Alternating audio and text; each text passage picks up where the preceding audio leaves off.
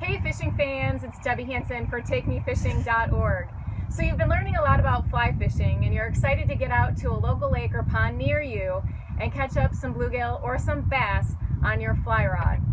But what's the first thing you need to do when you've got a brand new fly reel? Well, you're going to have to tie your fly line backing onto your fly reel.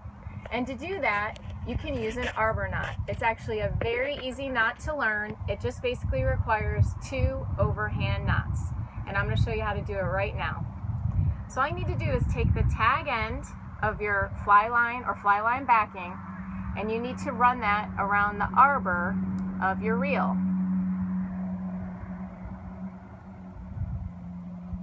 And just make sure you bring it underneath the post on the bottom of the reel.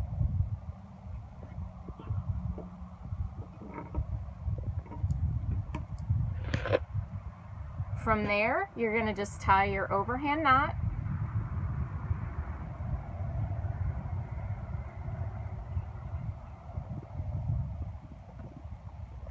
And then you're going to tie a stopper knot in your tag end, and that's just one more overhand knot